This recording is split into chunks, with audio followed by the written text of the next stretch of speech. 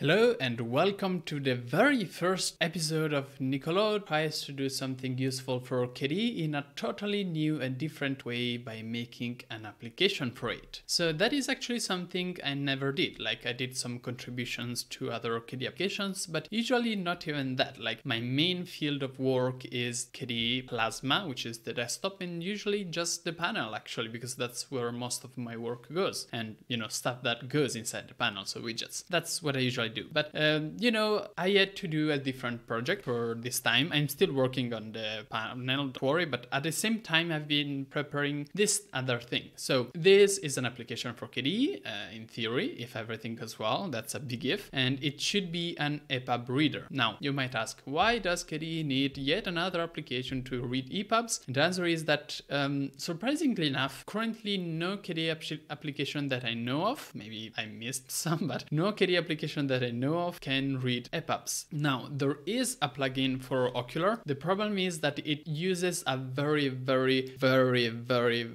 old library for reading EPUBs that mostly doesn't support anything. So what you get is not pretty. And of course, you lack everything that you are supposed to find in an EPUB reader, like the ability to change the colors. Maybe you like dark mode better or sepia, and also the ability to change the text size. These kind of things are pretty important in an EPUB reader. Ocular doesn't have them. So I've actually been asked a lot to do videos on explaining how to do KDE applets or how to do KDE applications, and usually I can't really act on that because that is such a wide range of topics to cover, and it really depends on what you're trying to do. But I can talk and show you how I'm doing my thing. But keep in mind that, again, this is not something that I usually do. Usually I'm working on something else entirely, but nonetheless I do know some stuff, so it might be, I hope it is a learning experience for you too, to a certain extent. So this is my test EPUB. This is my test EPUB. It's a great book. I suggest you that you all read it if you're into it. This is epub.js. epub.js is a library for reading EPUBs that is based on JavaScript, and it's kind of the standard nowadays, I think. Like I've seen multiple EPUB readers in the Linux world use it. I'm using as a reference Foliate, I think it's called, which does that. Like it reads EPUBs. This is Introduction to Topology as an example. And this uses epub.js, and you can see that you have options such as changing the colors, which is again not something you have in Ocular. Then what else? There's also the elementary OS EPUB reader, whose name I currently forgot. They also use epub.js. I haven't used them much because I'm trying to read the source code of those projects to learn from it, but the elementary OS application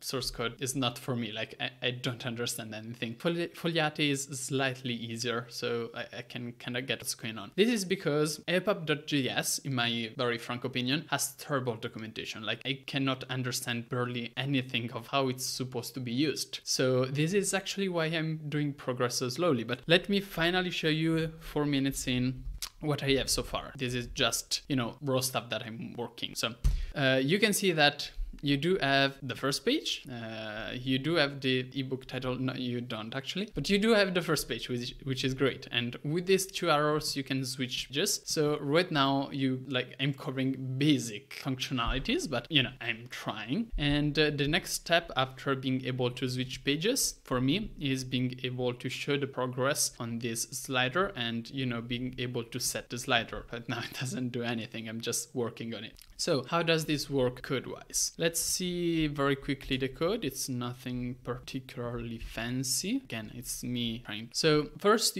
we have an HTML file because epub.js is meant to be used in like a web page. So what we do is that we actually have a web page where we use epub.js, and then we embed that web page inside the view of the Kurugami application. Now this is very different from doing something like Electron where the whole UI is a web page.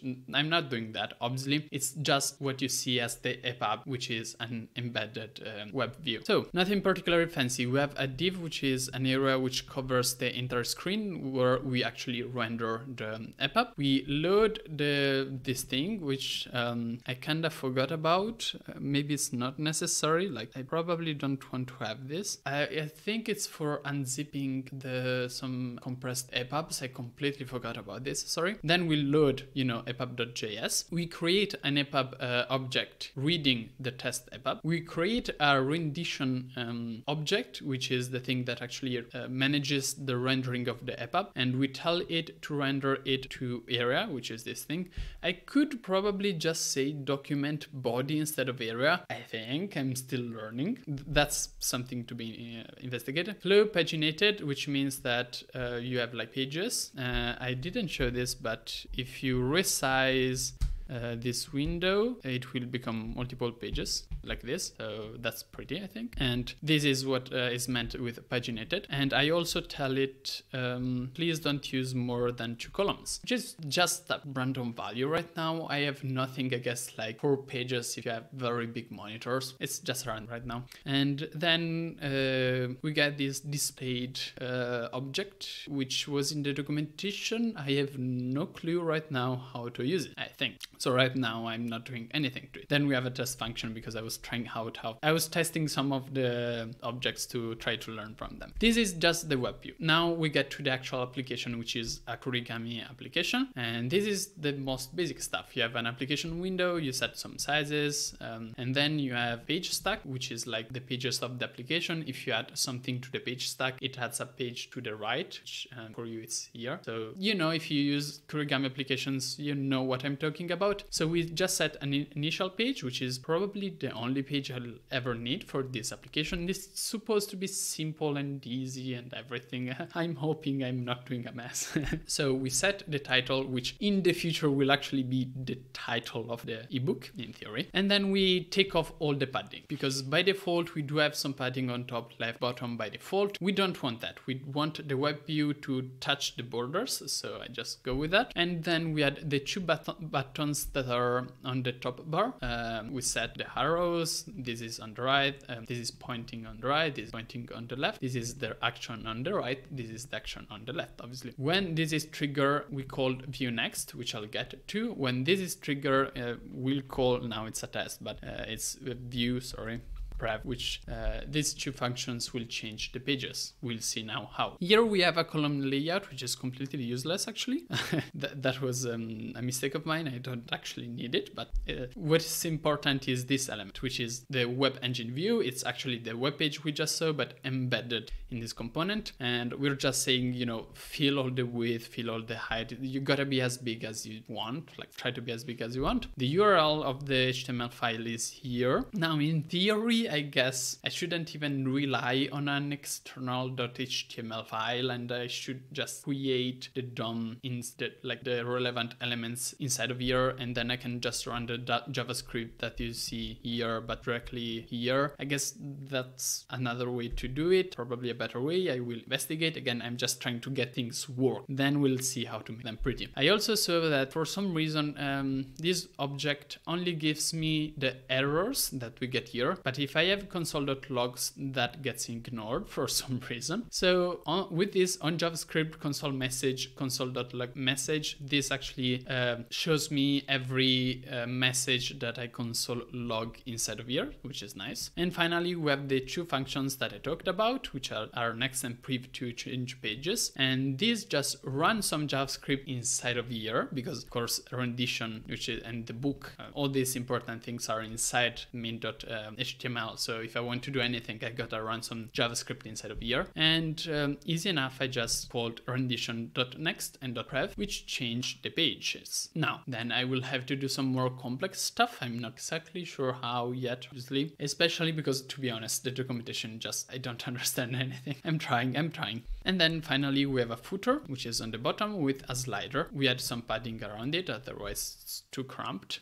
And then we tell it to be as wide as possible. And in the future, I want, like, my next goal is to be able to read at like how many pages are there, what percentage are we currently of the book. But the point is that it's very difficult to talk about pages for an EPUB. Like an EPUB itself, I think it doesn't actually have pages. It really depends on how you display it, like the size of the window and the size of font, these kind of things. So pages should probably be dynamically calculated. And I think EPUB.js does that. I just haven't understood how. But something I'm learning from is that there's this CFI, I think it's called, way to express precise locations inside of EPUB. And then I do see lots of methods called like percentage from CFI. I've understood how to calculate what CFI I'm currently displaying, which is great. I haven't understood how to get a percentage out of the CFI. And of course, I kind of get the general idea of a CFI, but it's weird. Can I show it? I think I can show it. Like here, I can console here. Yes. So what I can do is take the element that manages the rendering, take the location of it. Now, location has start and end because I guess that, you know, the point, I think that start refers to the first line that you're rendering and the last line, these kind of things. I take the last point, just I think it's the same, and then I take the CFI, and this actually works. And this test function now is called as a debugging way when I click on the left button. And if I get back to here, you can see that if I press left, it tells me, yes, EPUB CFI 684282118. Okay, okay, I'ma trust you. Like, I get the general idea, but I have no clue what all of those elements actually mean. Stuff like 118, maybe this is a range. I don't know. I'm not an EPUB expert. I'm just trying to do something.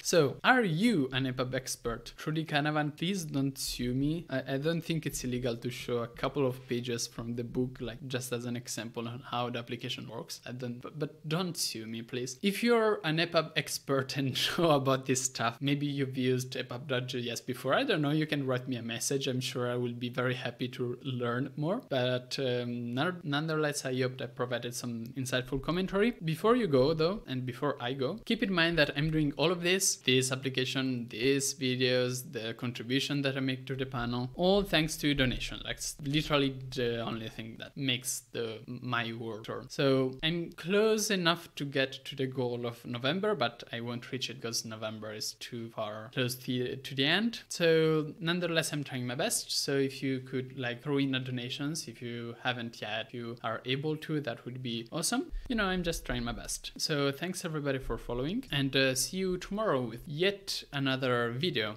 Hopefully I will publish these videos with my progress sort of regularly, not every day, but every time I make some progress. Bye.